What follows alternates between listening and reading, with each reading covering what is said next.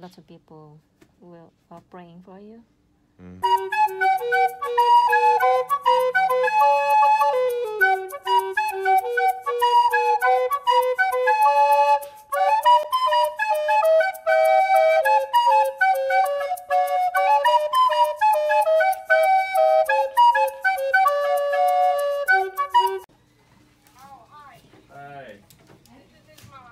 Alright, nice to meet you. I'm going to go over the results now of the cardiac catheterization.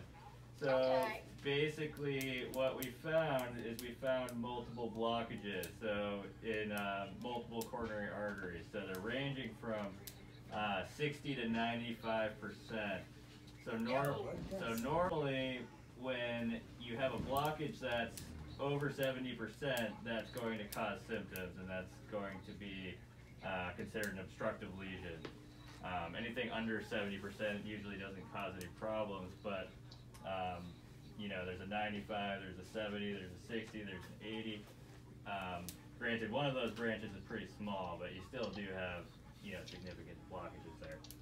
So when we get to the point where there's multiple blockages, it's not really the best option to go in and try to stent all of those. It's actually better to just bypass around the blockages to fill the heart with blood, right? So, because there's a lot of risks with going in there and just, you know, stenting all of those. It's a lot more worth it to make grafts from, you know, the aorta to all the different parts of your heart, because they last longer anyways, and it's better overall. Okay. So I'm a part of the cardiology team. There is a separate team, the cardiothoracic surgery team. So we don't necessarily work together. We kind of work together, but they're a separate team. So they're going to be consulting on you. Basically what they do is, once we recommend that you probably need a bypass surgery, they do their own evaluation on you, and they see that you're fit for the procedure. And if they deem that you are fit for the procedure, then they have the conversation with you, and you decide if that's something that you want to do, which is obviously highly recommended because you're very young with lots of blockages. Okay. Okay. Because, you know, sometimes we can manage it with medication, but, you know, when you're your age and, you know, you're having the chest pain, it's something that would be highly recommended to do the procedure instead. Right. So, is it going to be done at CMC? Yes, it would be done here. Yeah.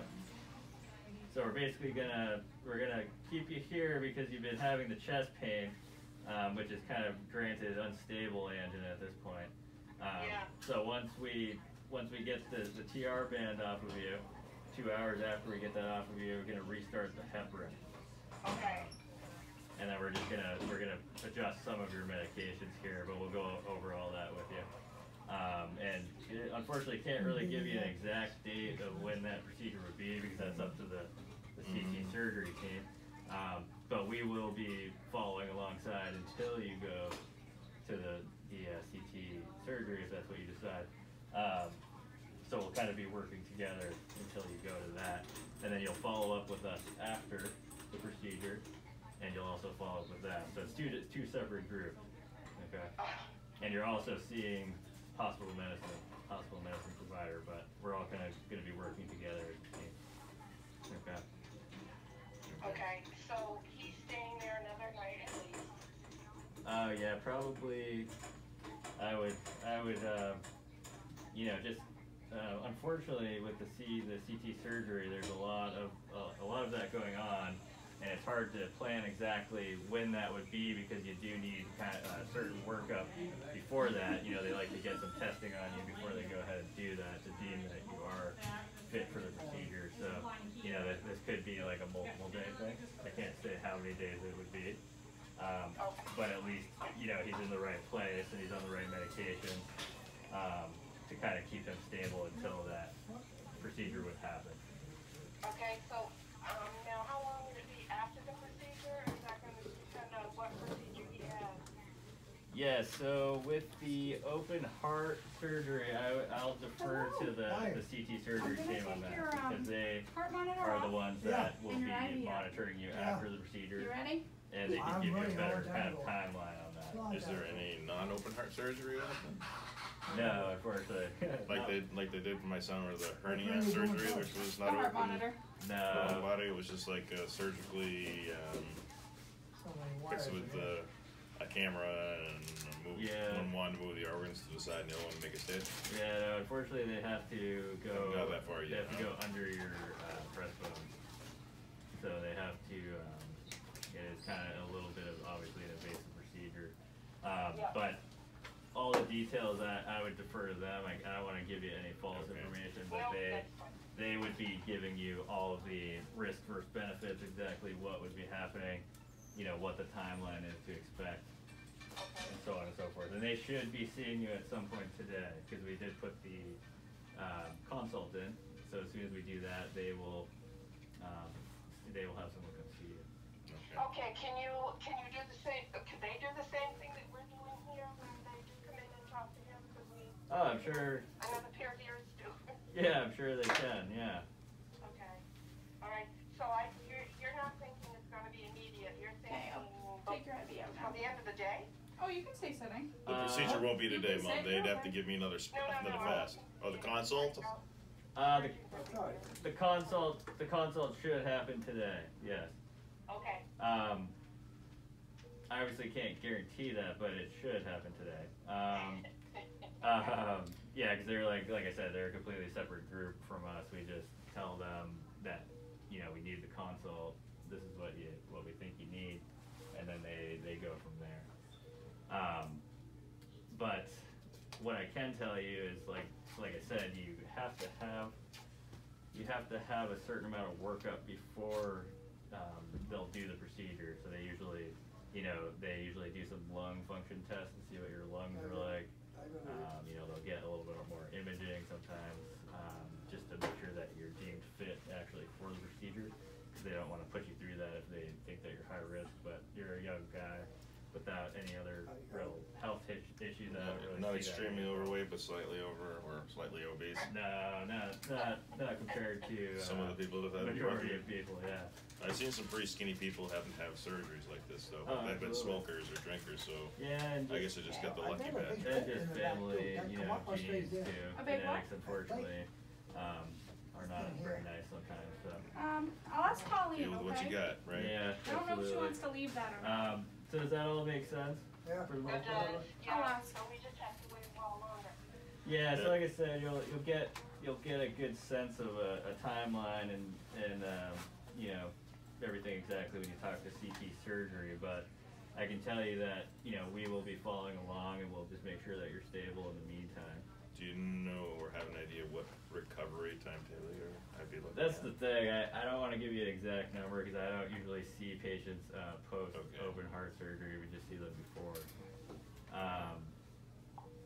So I can't give you an exact timetable unfortunately, but I don't think it's terribly long. Yeah, I don't want to give you an exact My boss said, can I assume you'll be out of work for 2 to 3 months? He wanted to start disability paperwork. I'm not sure about that long, but I was hoping not that long. I would Maybe a month. Okay, do you need help You can getting get a dressed? better Do you need you help can getting get a dressed? better Or you sense got- when you talk to them. No.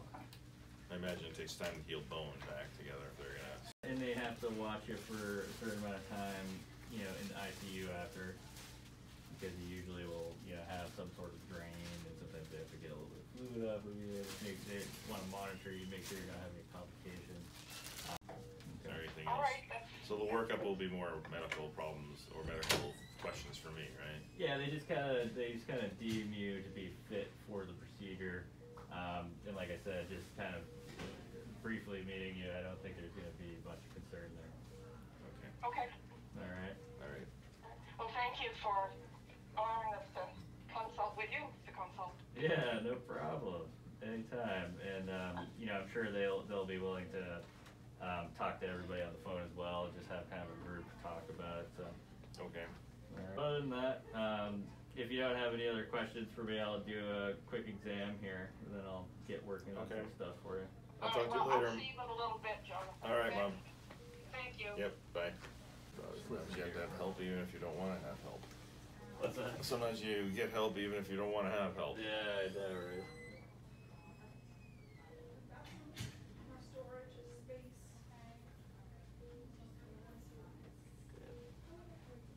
Without using that wrist too much here, I'm just going to have you lean forward a little bit.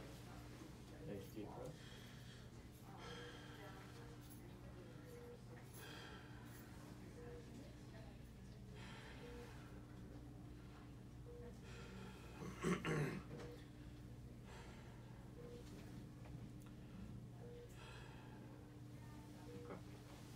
Yeah, so the only other thing on the catheterization that we look at is we look at filling pressures, and it can kind of tell us if you have maybe a little bit of fluid overload. And you don't really have much. It's barely elevated, which means you might have maybe just a little bit of fluid back up into your lungs, but I don't really hear much back there. You're not short of breath. So sometimes even just like maybe one dose of Lasix will be fine. Is that because we caught it early, or is that just because the conditions have happened? So your heart, the pumping function of your heart is down a little bit. Okay, and it's not horribly unexpected when you have the blockages that you're having in the engine. So because it can affect your heart a little bit, but it's not something that's permanent. It will come back up. We just have to make sure you're on the right medications. We put you on. I'm gonna have to review your exact medications again, but I'm gonna adjust this when I go out of here. But basically, being on a beta blocker, being on lisinopril or Losart, and those are things that take a lot of strain off the heart. So when you have a decreased pumping function, it'll help bring that back up. And the bypass surgery will obviously help that too. We monitor how the heart's pumping, and it's not like 100%.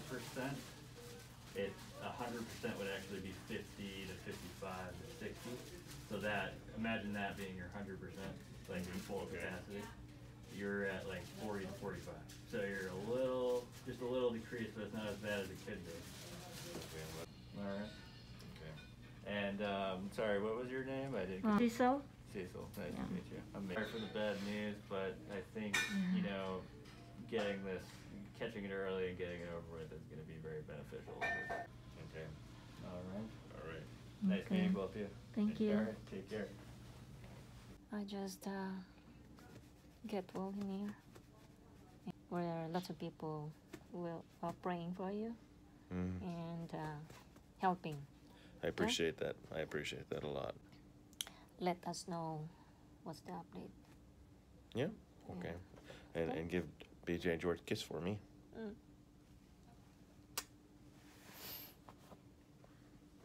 Thank you very, very much for praying for my husband's surgery and for his recovery. Maraming salamat po.